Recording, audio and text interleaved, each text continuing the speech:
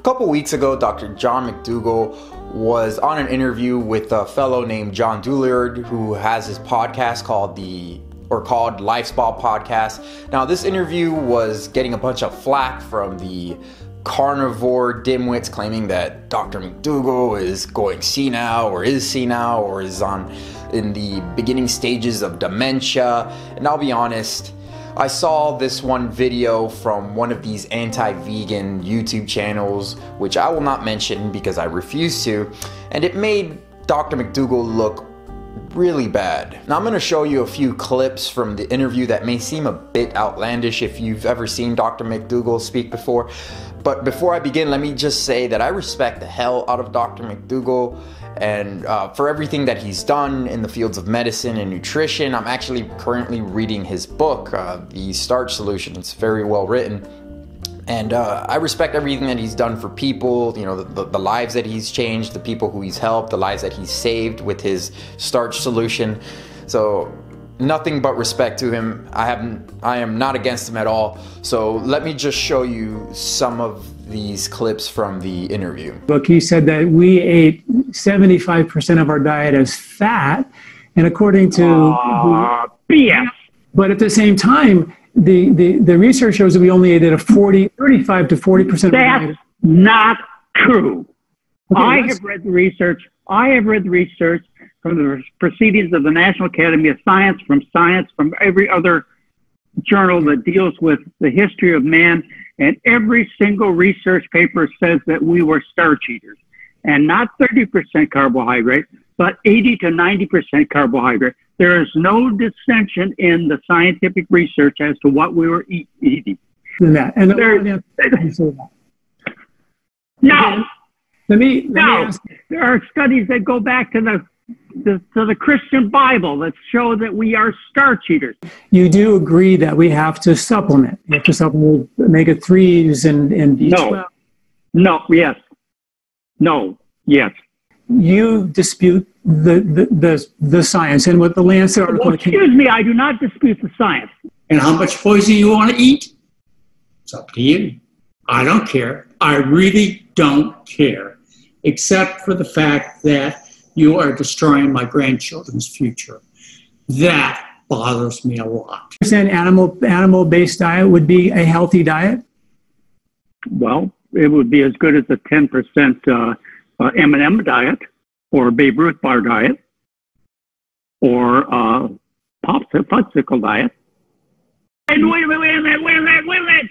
So if you look at these clips and start to make judgments or assessments without actually any real context of the interview, then you would say, yeah, Dr. McDougal does look a little crazy, but he's not. In this interview, Dr. McDougal was a bit more adamant or animated because he was being interviewed by a chiropractor who was questioning his own research, the research that Dr. McDougal had found, by presenting industry-funded research, which caused Dr. McDougal to get a little extra hyped up or animated. If you watch the whole interview, you'll see that Dr. McDougal presents some great points and facts based on what the science says, and when that is questioned, it seems to rattle him up a little bit. Even though this was an interview, it had hints of an unorganized debate, and if you've ever watched any of the previous interviews that Dr. McDougal has been on, you'll see that he's a very calm and collective person with the occasional joke you throw in there, and that's mainly because he's talking with other plant-based doctors or other plant-based people or vegan people. Dr. McDougal also has a history of being very assertive when it comes to discussing any of the science, and he does not budge. And John Douillard was trying to promote some type of seasonal diet that could be more optimal for the human diet, which is not true. I think this mainly caused Dr. McDougal to act a bit more on the rambunctious side because John Douillard has a following, and if these followers follow a diet that incorporates animal foods or animal products, that could be potentially harmful because animal foods cause or promote disease. So the vibe that I got off of this was Dr. McDougal holding John Douillard to a much higher standard, and he expected John probably to know better rather than to present industry-funded studies that are not relevant to the actual scientific literature. I will also say that Dr. McDougal is a very animated person, as he's always been, and he just was a little bit more animated in this interview process based on the reasons that I just gave you. I will also give a quick side note that the interviewee, John Douillard, was very professional and calm during the whole interview process, so kudos to John Douillard for keeping his composure over at livespa.com. The link to the whole interview will be in the description box down below, so check that out whenever you want. Since we have now cleared the air behind this fake drama with Dr. McDougal, we can move on to a topic that Dr. McDougal did bring up, which is worth discussing. Here it is. Unfortunately, when I go to such a conference, and I was going to do this at this conference because they conflicted with me, I was going to ask the audience of 500 to 1,000 people, how many of you are vegan? Would you please stand up? And half the audience would stand up. And I would say, now look around the room and look at all the people who say they're a vegan and take a close look at their physical appearance. Now, would you please sit down? I want you to notice that half the people who stood up who said they were vegan were overweight or obese. Obese. They are fat vegan. I don't want to be known as a vegan. A vegan could live on potato chips and Cokes. You're missing the point, even though my diet is pure vegan, personally, and so is my whole family. This is a bit of a controversial topic, but I say screw it. Let's open up that can of worms. I think we can agree that everyone has a right to eat whatever they want, as long as what they are eating does not inflict any type of unnecessary pain or harm to another sentient being. Though it is tragic to see our family, friends, co-workers, counterparts, whatever, etc. It's sad to see them eat themselves to a point of chronic sickness and eventual death. It is still their body, even though these same exact people are treating food as a drug. That being said, and here's where it gets sketchy, people are treating food as a drug and getting severely sick off of food, which then could incur extra costs to insurance companies or government-funded medical expenses, which ultimately comes out of the pockets of everyone in one shape or another. Additionally, if food is being abused like a drug, which is legal and it's costing societies billions or maybe even trillions, then why aren't drugs legal?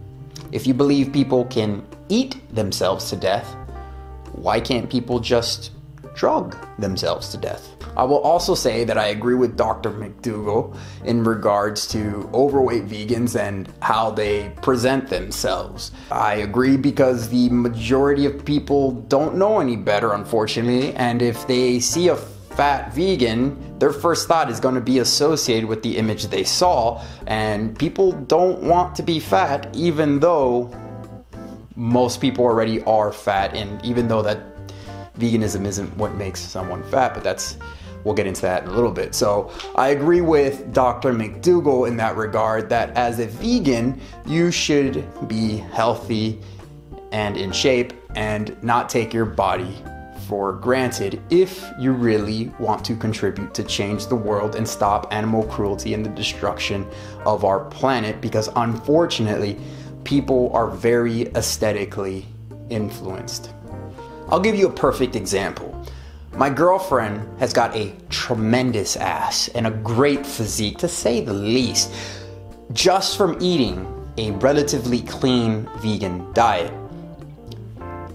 We went out a few months ago and she saw a friend who she hadn't seen in over a year, and her friend wanted to know what she was doing to maintain such a great figure, and was seriously just about ready to jump on board with whatever it was that my girlfriend was doing, because she wanted to have a physique that was comparable to my girlfriend. Now, most people who know anything about nutrition will tell you that a vegan diet is not necessary to look good, but in this case, all my girlfriend was and is doing currently is following a relatively clean vegan diet and taking care of her life, which encompasses raising 2 children and maintaining a home all by herself. So you can imagine this poor woman has no time to do much of any type of workouts or training, but she is still able to maintain a great physique with minimal exercise, all while just following a relatively clean vegan diet.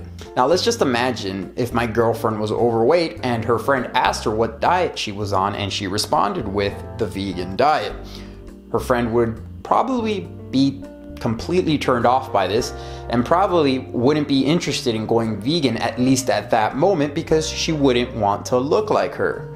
Wouldn't you agree? I know it sounds shallow, but it's unfortunately the world we live in. And if you don't believe me, then please tell me, who do you know that reads scientific literature voluntarily and watch a slaughterhouse footage voluntarily on their own time to make themselves understand veganism a little better? Why do that when it is much easier to listen to the first person who supports their irrational ideas, or simply read an article that is going to support their bad lifestyle habits or whatever interests them? It's unfortunate, again, but most people perceive the world only through what their eyes see and nothing much deeper than that. So looking good and taking care of ourselves is only one of the exterior motives vegans portray to the world to help draw more people into this movement that is based on making a better world for the animals, ourselves, and our future, because we all live on the same planet. So let me know what you think in regards to these topics. Did you happen to see the full interview? Do you really think that Dr. McDougal is going crazy? Did the poor guy lose his marbles? Do you agree? Do you disagree with any of the points that I brought up? Let me know what you think in the comment sections down below. You know I love to engage with all of you, so please let me know. Please feel free to like and subscribe, hit the ding dong button. You know how YouTube's got that algorithm thing going on. As always, I'm the Natural Hulkster. I want to thank you for watching, and please stay tuned for the next one.